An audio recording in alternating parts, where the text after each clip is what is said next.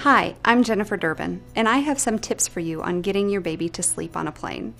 We all get pretty stressed out when we're flying with a baby, worried that they'll have a meltdown, be crying the whole time, and won't be able to sleep. Here's some easy tips for you to get your little one comfortable enough to fall asleep on the plane. The first thing you can do is schedule your flight around your baby's nap schedule. If you leave first thing in the morning while they're still tired, there's a good chance they may sleep for a good bit of the flight.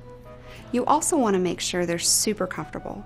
Do things like bring their favorite lovey from home or even the sheet off of their bed so they have those nice smells of home.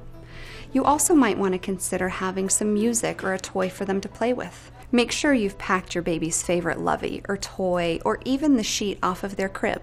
That smell of home can make them feel much more comfortable. And if music helps your little one to sleep, get one of these great little toys that will play music, light up, and they can cuddle. You can also take a short walk. If your little one is very overstimulated and needs to relax, walk up and down the aisle of the plane. Or consider putting your nursing cover on. Holding an overstimulated infant under a nursing cover can help them to relax and will probably help them to fall asleep too. Most importantly, relax. If you're calm and relaxed, baby will be too.